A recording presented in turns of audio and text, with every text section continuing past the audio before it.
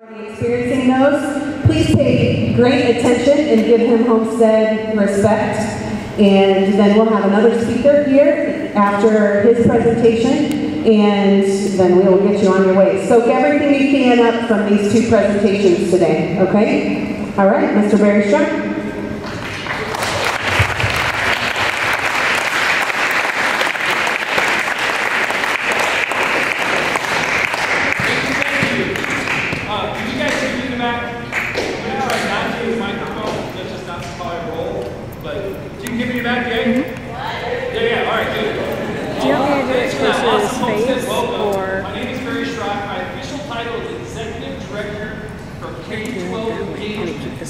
Now, what does that mean? Basically, at Homestead College, I oversee all of our high school programs.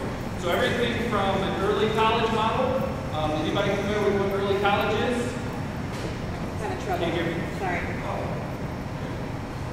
Some of you know what early college is? No?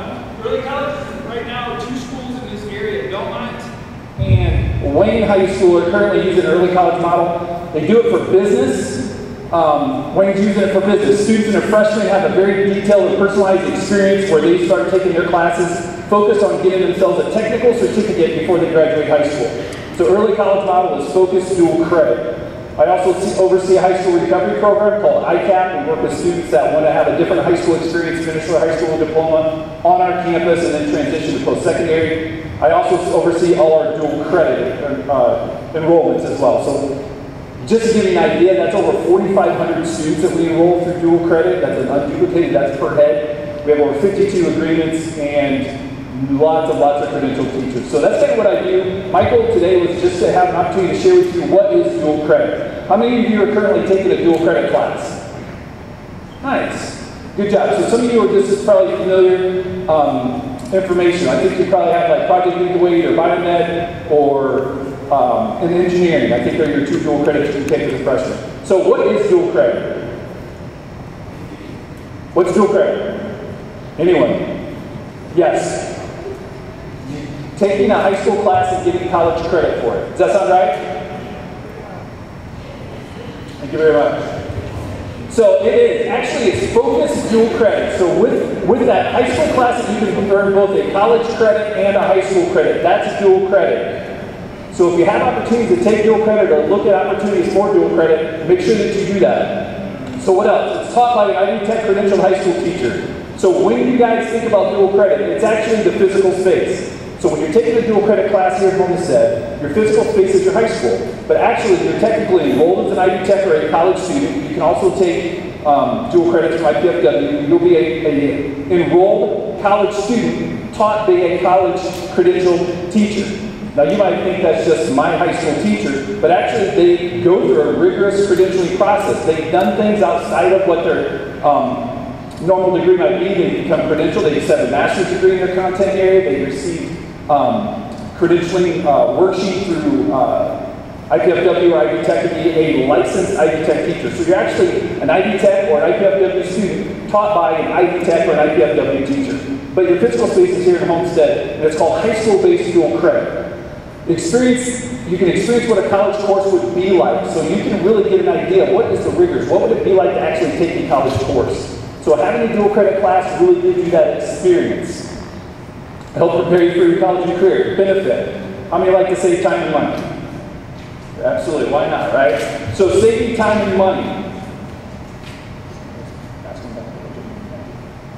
So getting dual credit helps you get a jump start on your college career. Some of you might want to go into the workforce. Some of you might think that you just want to go and get a good paying job. Some of you might think that you really want to go on to a 2-year or 4-year degree. Whichever plan's best for you, go for it. Having dual credit helps you get that degree sooner and faster. Discover your college major or career sooner. It's free. The one thing is that you can have a delayed expense in paying for college. Ivy Tech credits happen to be free, so you can get your college credits for nothing. And you can save a lot of money. So saving time and money allows you to be able to get a jump start on what you think you want to do. It allows you to explore options. Why would you not take advantage of something that's free? Explore as much as you can in high school to figure out what direction you want to go prior to going out there and actually doing it. I am a living example of what not to do. I took a 4-year college degree and crammed it into 7. It took me 7 years to finish my high school or my college degree. Reason why? I had no idea what I wanted to do. I just came out, I tried, and instead of trying it in high school, I tried it in college. Paid for it. Anybody heard of student loans? Student loans, student debt, absolutely. So that's what I had to do. Had to pay off your student loans and student debt because instead of taking 4 to 5 years to get my college degree, it took me 7 because I was trying to figure it out along the way. I transferred colleges and changed my major 4 times. I went from a pre-med student to biology to athletic trainer to ended up getting into education. I was a basketball coach for 16 years. I taught health and physical education and careers classes. Then I ended up, long story short, I ended up at Ivy Tech. So I tell you that to say you can have a jump start, you can figure out what you really want to do, figure that out now, explore as many options as possible while you're in high school so you have a really clear focus of that lens of what you want to do, either get into a career or get into college once you leave here after your 4 years. These are all the dual credit classes. I apologize in the back, it's a little small, but I want to kind of give you a sense of all of your options here at Homestead. So there's 28 Ivy Tech dual credit classes, as well as 13 IPFW courses that you can have experiences with. Look at that list. Look it over and think, what might be interesting to me? Where would I see myself in the next 4 or 5 years after high school? Have some experience. Take a dual credit class and see if that would be something that's right for you. Also, those of you that might be more career focused, those of you that think, for like me, one of my loves, if I wasn't doing this, I'd probably be working on cars or working in real estate. My dad was in construction, and my first car was a 1968 Chevelle. So I changed engines, I worked on cars, I've built houses, I've done a lot of different things. If I wasn't doing this, I'd probably be involved in a career like this, where I'd probably be in automotive or in construction technology. But if you see that as something that you're really interested in, you have those dual credit opportunities at the Career Academy at Anthus. You can go into automotive, criminal justice, culinary arts. The best picture I could probably paint for you is this. Imagine that if you are, as a junior or senior, go and take dual credits at Anthus. You can come out 2 years ahead of people who didn't do that. And imagine who, people like Evans Toyota, Ben Davis, those people, who do you think they want to hire? They want to hire somebody that has 2 years experience or somebody with no experience? Think about the leg up that will give you in getting a job. Not only that, but you'll be highly credentialed. You'll be sought after. I've known students that I've worked with that have went through the Anthus automotive program or construction program, got highly certified, got certifications, got credentialed, and was able to go out and get a good paying job right out of, as soon as they graduated, right out of high school, making several dollars more than students that didn't have those experiences or credits. Homestead offers 28 dual credit classes in what's called the core library. 2 things I want to kind of throw at you. One is called the General Education Core Library, and there's also a thing called the GETC Certificate. So let's talk about the library. The library, you have 23 from Ivy Tech and 5 from IPFW. What that core library allows you to do is you're able to take those classes, and those credits earned are transferable to all Indiana public education. So what does that mean? As you're taking dual credit, think in terms of getting, maybe for you, you're interested, maybe just wanting to kind of have a general overall broad scheme of your dual credit. Maybe you're not necessarily focused in business, or maybe you're not focused in engineering. You just want to be able to see how many dual credit classes can I get to get as far down the road with my college career before I leave here. With that being the case, the GETC, or the Transfer Core Library, is where you want to be. Talk to your academic advisor, to your guidance counselor, and say, look, I'm really interested in transferring to maybe a 4-year school or a 2-year school. How many credits can I get to give me that jump start? Thinking about the core library, make sure that those dual credits you're taking count towards earning your academic honors diploma or technical honors diploma. So that's important as well. Think in terms of what diploma am I interested in going for, and how do those dual credits help me get to qualify for that diploma, but also working towards getting what's called the General Education Transfer Certificate, GETC. So figuring out, making sure that we focus. We have what's called random acts of dual credit. Don't be random. Be very focused and intentional on what you want to take when you want to take it. The GETC. So working on the core library, you have also what you can do is called the transfer certificate, the technical certificate. So these classes are designed for students who plan to transfer your Ivy Tech or IPFW credits to a 4-year college. Imagine that formula right there, that second bullet point. It says earning a minimum of 30 credits from the General Education Transfer Core equals a technical certificate, which equals a year of college. Imagine if you were to come out of Homestead High School with 1 year of college already done. How many think that'd be pretty cool? How many think their parents would be pretty excited to save them a whole year of college tuition? Yeah, absolutely. Yeah, absolutely. So think in terms of that. From the GETC, thinking of focusing on those transfer core library classes. If you focus that, be very intentional, starting your sophomore year, start taking those classes that are in that core library. Focus on getting 30 credits. If you get 30 credits on the transfer core, it equals a technical certificate. That's a college diploma.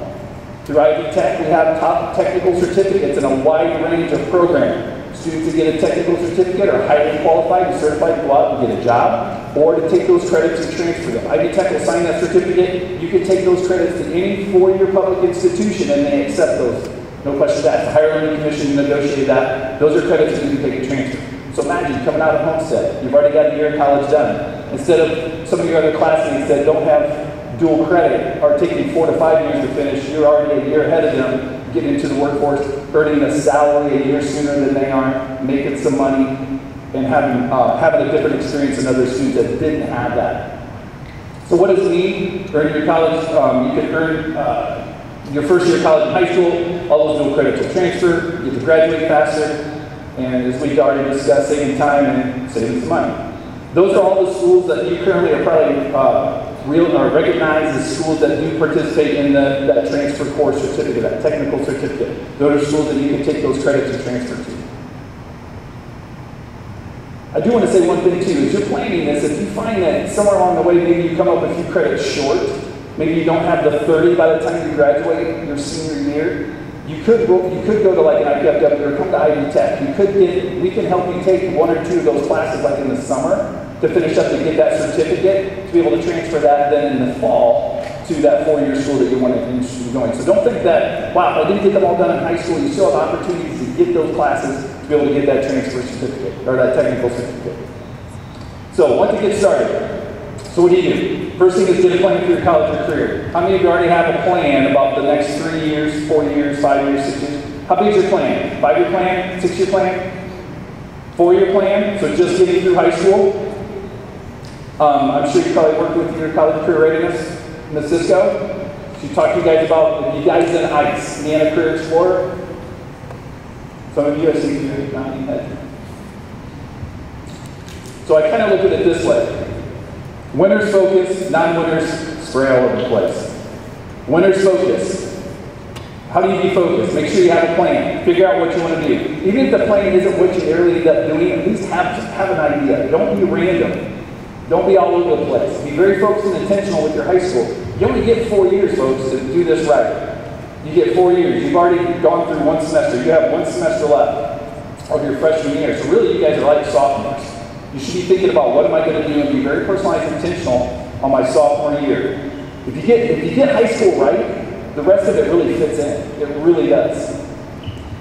Work with your college career readiness coordinator, Ms. Cisco. Learn more about your career options. Talk to your guidance counselor. Determine what dual credits classes are best for you. Knowing where you want to be. Have an idea where you want to be at the end. How do I then connect those dots from where I'm at right now? How can I save myself some time and money? How can I be very focused and intentional to have where I want to be at the end of high school, be a launching pad, be that jump start for you going into your career of college. Stay on track with your English reading, writing, and math courses. It's critical for that. Stay on track with your English reading, writing, and math courses. And I'm sure you probably hear that a lot, and make sure you earn those credits. Everybody understand? It's interesting because I worked with freshmen a lot. I mean, I was in charge of Freshman Academy with 4-week community schools for about 8 years. And it's interesting to know when freshmen come in, you just don't, because in middle school you didn't really have to earn credits. Does everyone understand what a credit is? The importance of earning that credit. You have to have a certain amount of credits to be able to move on to that next year. And I tell you that because it's critical that you get that, to be able to persist, to be able to push through, even though a high school dual credit class might be more rigorous, it might be more challenging. You're going to be asked to step out of your comfort zone and really push yourself academically. Don't quit. Persist. Figure it out. That's what you're going to be asked to do out there when you don't, when you're out there in college doing those things on your own. But don't quit. Earn that credit. Get those dual credits. Do your best to score well in your PSA and your AccuPlacer. So if you go into your sophomore year, you'll be looking to take your PSAT. as well as taking those acuplacer. Those two will determine whether or not you're called what's called college ready. If you score in a certain range, you score well in those tests, if you take them seriously and do well, you'll be able to you score in a certain area, be called what's called program or college ready. When you're in that area or in that range, that allows you to be able to earn that dual credit. So being college ready allows you to be able to earn that credit. Some students don't take the PSAT or SAT seriously. Some students don't earn their English or their math scores. And even though they might be in a dual credit class, they don't get to earn the credit at the end because they didn't do what they need to do on their end. So make sure you do that. Have a plan, be focused, stay on track with the English, reading, and writing, math courses, and do well when those tests come up. They'll allow you to be able to, again, look towards earning those credits, those dual credits. So if you have any questions, one of the things that we just added on part of my team is what's called a dual credit academic advisor. Her name is Taya Fordanish. Taya is going to be your dual credit academic advisor. She will be here to be able to assist, ask questions, or for you to ask questions of, be able to give you guidance, working directly with your guidance counselor to help you understand the role that dual credit plays in your high school career, but also what that role is going to play as you go forward. So, right on time. I got some swag up here. Anybody have any questions that you might have?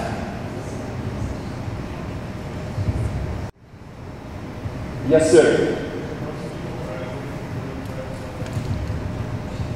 Yes. It's a great question. Stick your hands out. Flash drive for you. So the question was, do kids graduate actually with those 30 credits at the end of their high school career? Yes, they do. It's a matter of just making sure that you're focused and intentional. You need to be starting now. Some of you that already raised your hands and said you have dual credit, you are already on track. Some of you that don't might think, leaving here, hopefully you at least think, man, I want to check this dual credit thing out and see if I can't get a leg up on that next step. If I can get some college credits out of the way now, start early, get them free, be focused and intentional, it's going to help you move further down the road. But absolutely students do. They can't get that transfer, that technical certificate by the end of their high school career. Yes? How much is it? How much is the cost of what? Depends on the school. So, like with Ivy Tech, our college credit is $133.15 a credit. So for a general, typical 3 credit hour class, you're looking at, plus the technology fee and some other things, you're looking at right about $400, including the textbook, depending on the course that you're taking, between $400 and $500 for a college credit at Ivy Tech. IPF Dickies and most of the other 4-year institutions are going to be a little bit more than that. Some a lot more. Sorry. Yes. Yes.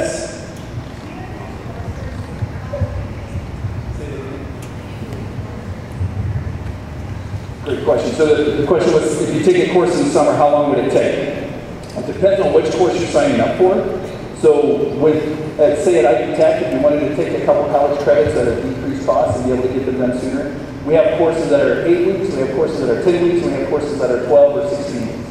So it just depends on which course you want to sign up for and how intense you want to be. In the summer, it's nice because you could probably do an 8-week course and get a college class done in 8 weeks. You would go more frequently, the frequency and duration would be more. But imagine instead of sitting in the class for 16 weeks, you'd be done in half that time, 8. Would you be willing to go instead of 1 day a week or twice a week, would you go 3 or 4 times a week, a little bit longer to be able to get it done? So it just really varies. But you can definitely get a college credit, a couple of them done in the summer. Any other questions, comments, concerns? Yes, we got time for 1 or 2 more.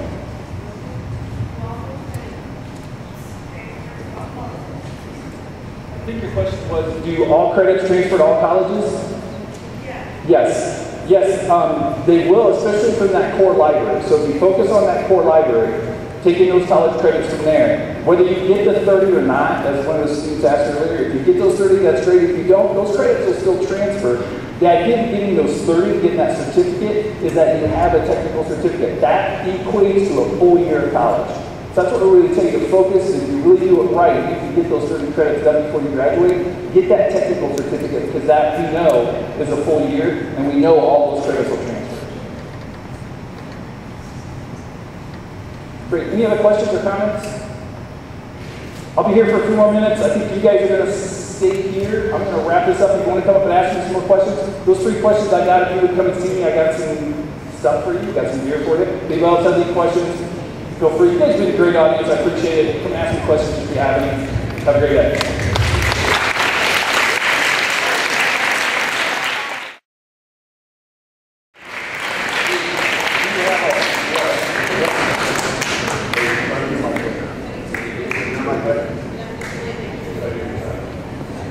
My name is Steve Goodman. Thanks for being here. I've been in the construction industry for 45 years. Started out as a project laborer.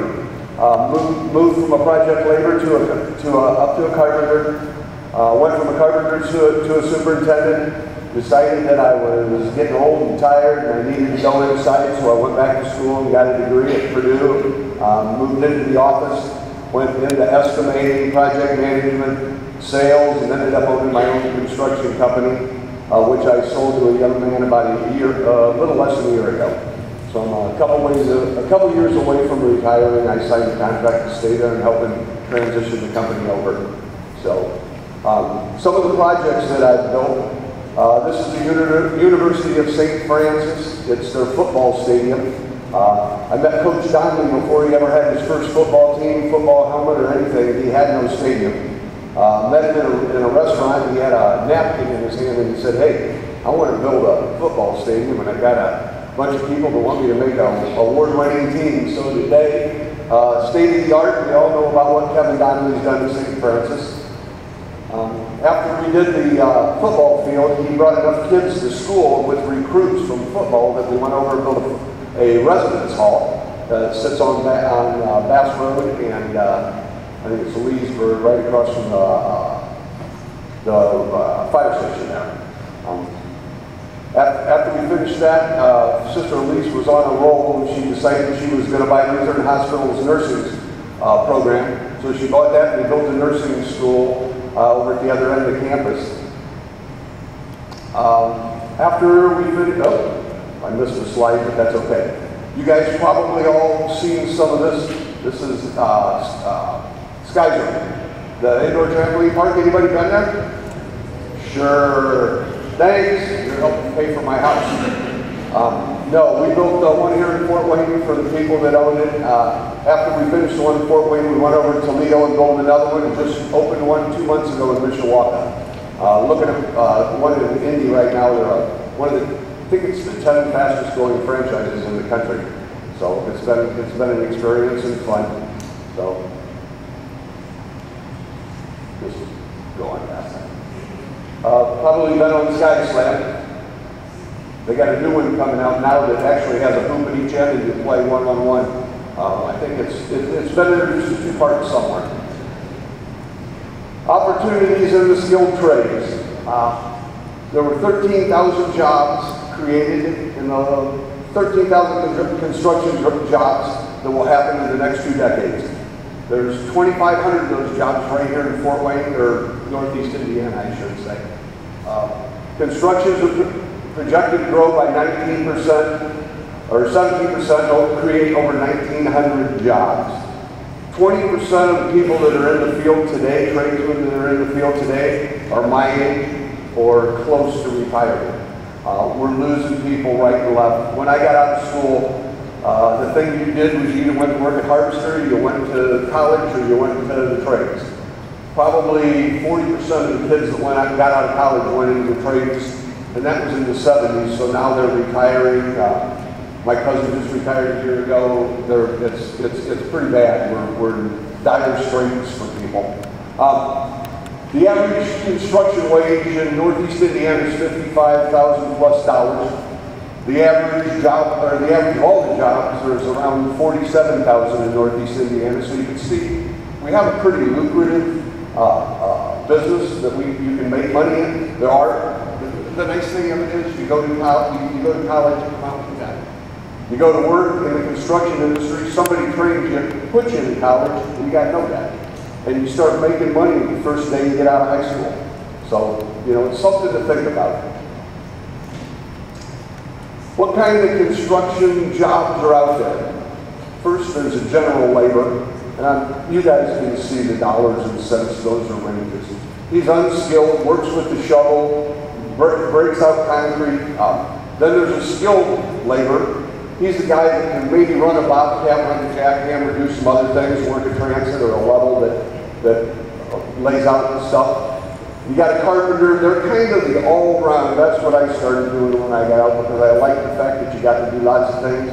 You put ceilings in, you do walls, you pour concrete, hang doors, so it's a little more rounded. Plus the opportunity as a carpenter, you have the opportunity to expand and become most of your foremen and your job site superintendents, which I'll tell you a little bit about later.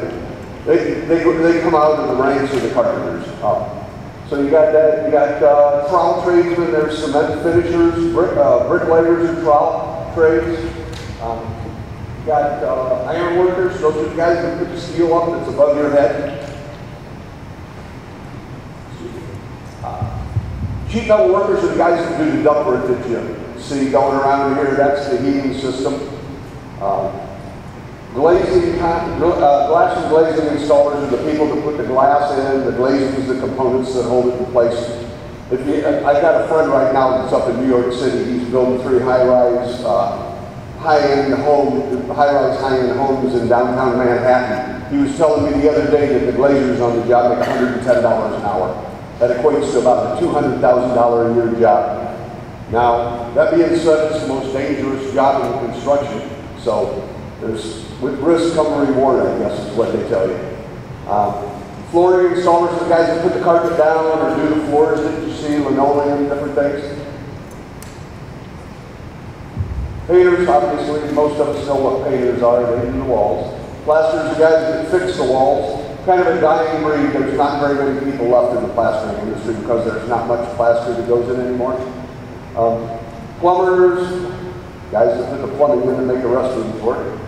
HVAC technicians, you see, the more skilled the trade is, the higher the pay grade. So the more you need to know, and when you get into some of these, like from a plumber on, almost all of them need to be licensed, so you have to go take after you finish your apprenticeship program, you have to go take a test in order to be qualified to do the work and have it inspected in the counties and the states. So what do you need to be involved in the construction trades apprenticeship? The apprenticeship program is a 4-year, and I think somewhere I lost the slide. The apprenticeship program is a 4-year program, a 5-year program that you go through, either through a trade organization, which would be a union, or you go to a contractor like us. We're an open shop, which means we're a non-union company. We send you off to ID Tech and get you a 2-year program. We put you on the job site with a journeyman to work alongside of for that period of time. With the unions, they send you to school, they put you out in the field. So the whole time you're going through the program and you're doing your apprenticeship, you're learning and you're earning. So that's one of the nice things. Again, most of the programs, the education that you get, which is typically a 2-year associate's degree, and ID Tech, who I think you guys maybe just got to talk to, ID Tech has probably 90% of the people that go through the apprenticeship programs go through ID Tech.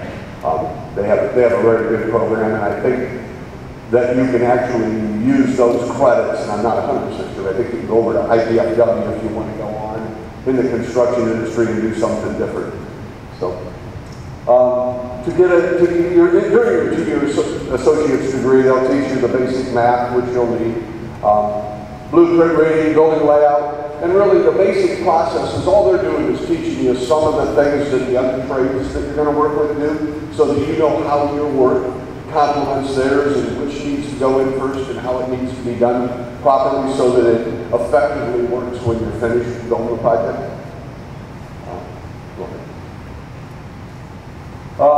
What kind of a career path do you have in construction? Well, if you decide to go out and work in the field, which means you're going to go out on a construction site, you're going to build Homestead High School, what you would start out as an apprenticeship in a trade.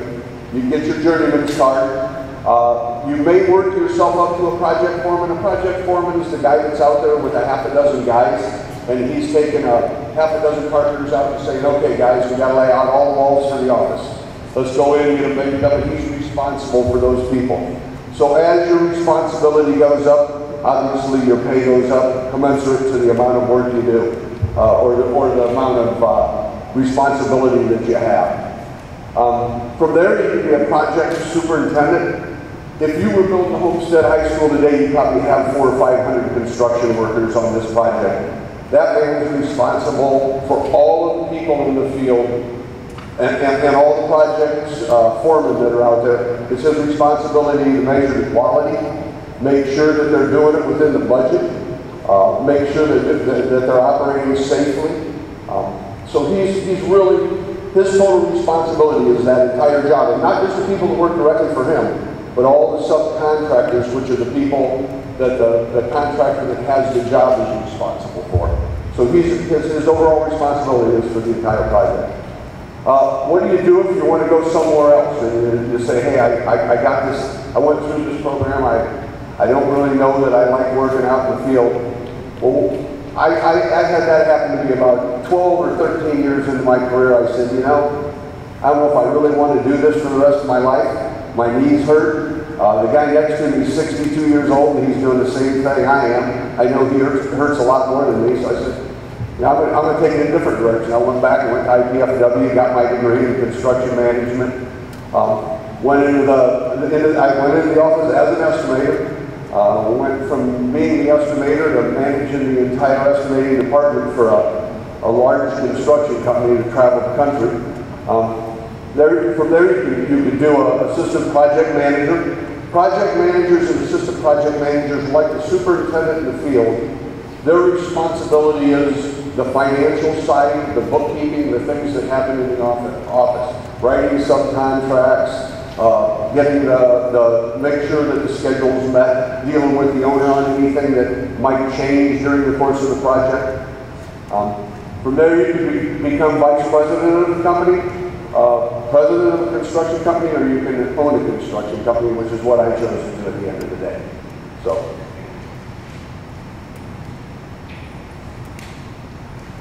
What is an employee like myself looking for in a young man or a woman that comes out of the high school and wants to get into our field? What we need is somebody who's effective in communication. Obviously, we all need to communicate. That's how we get things done. There's a lot of communication that goes on when you have 400 or 500 people working out on a construction site.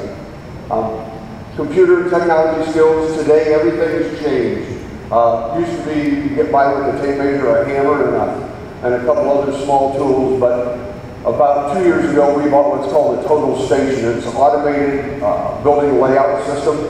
What would have taken, when the Homestead was built, 20 to 25 people to lay this building out, one man can take a total station, plug in all the coordinates for the project, meaning every corner in this building, and all the lines that go with it, go out with this total station and lay a pin at every point for every door, every window, everything that's here, the curbs, the elevations of them. So it's quite a tool. They're expensive, but again, like anything else, our technology is evolving into different things. Today, the machinery that you use out on the job site that does all the moving the earthwork, totally mechanized. There's a guy sitting behind it, but there's a machine on the front of it telling it what the grade is and where it's going. Problem-solving skills, obviously, that's very important because there's not anything you do in your life that won't have a problem. So we get the same kind of things that happen every day out there. Organizational skills, you've got to be very organized to work in the construction industry. Lots of tasks have to happen, more tasks than many other things that happen. So we need those kinds of skills. We need mechanical aptitude. If you can't turn a screwdriver, you probably can't use it. Or if you can't hit a nail, but there's some people that just don't have the ability to do that nor the desire. Quality is one of the most important things in our business, so obviously we're looking for people who exemplify quality things that they've done, the kind of papers they put out in school. Measurement abilities, everything we do is a measurement. Print reading is probably not something that necessarily you're going to have immediately, but something you have to develop because that's what we build off of. And of course, safety is the most important thing there is. Our business is probably the most dangerous business that's out there, and probably the most deaths that happen every year in occupations. Most of them from falls, from people making mistakes and doing stupid stuff. But fortunately, I've gone through my career and only been on one project site that had a fatality in 45 years. So we're pretty safety conscious out there. Where can you go to get more information about being in the construction? Indiana Career Connect is what actually, if you're an unemployed person in Indiana, the state requires you to post your resume on Indiana Career Connect, and it tells you about and employers go there and post job openings and things. So we've hired probably 3 or 4 people through Indiana Career Connect. So, and then Made by Me is part of what we're here for. We're part of North. We work with Northeast Indiana Works, which is an organization promoting the trades and manufacturing. We're formed into what a group called Gateway Coalition, which is a group of us people that got together and said, hey, we really like to educate kids that there are things out there besides going to college and accumulating debt. You can come out of school and you can make a good living. You know, like I said, the average construction worker is $55,000. There's a lot of people I know that went to college and don't make $55,000 and they're still trying to pay off their student loans. This is a drawing that maybe you guys are familiar with, and unfortunately the site with the name of it got cut off. It's a tennis building across the street that they built over on Homestead Road. I've been on the job when it first came out. And unfortunately, I came in second. The second's never good in construction. Second's really never good in anything, but especially doesn't pay the bills. Anyway, this is a floor plan. Tells you the basic dimensions and measurements of everything, where it goes. So a carpenter would lay out a building off of this. Those are the things I was talking about with the total station you put in there, although this building probably isn't big enough to justify a total station. So this is the upper floor plan, shows you the second floor. It was actually the area to look out over the tennis courts and the 2 stairways to get out. Go ahead. These are elevations that would tell you the heights of the building floors, what the exterior is made up of, what it looks like, what the fenestration of the windows and doors and things are. So you can see what the building is going to look like when you're finished. If it doesn't look like that, guess what? You got to do it over. Done.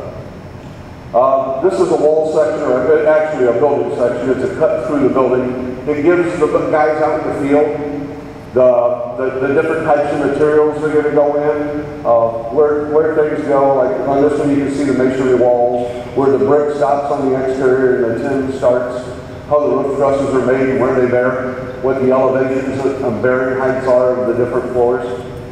So these are, again, when I talk about blueprint reading, those are the prints that you're going to have to learn to read someday if you want to be in this. This was actually just, I think it was a viewing or seating, the place for the tennis players to sit so they didn't get wet. I don't even think they go.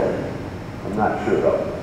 So construction's big, tall, and all kinds of different buildings.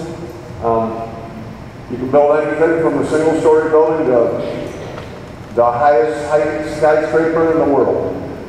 It's got no boundaries. You can, once you learn the trade, you can go anywhere you want. It's not built any different here than it's built in downtown Manhattan or Las Vegas or in Dubai. They're all built identically.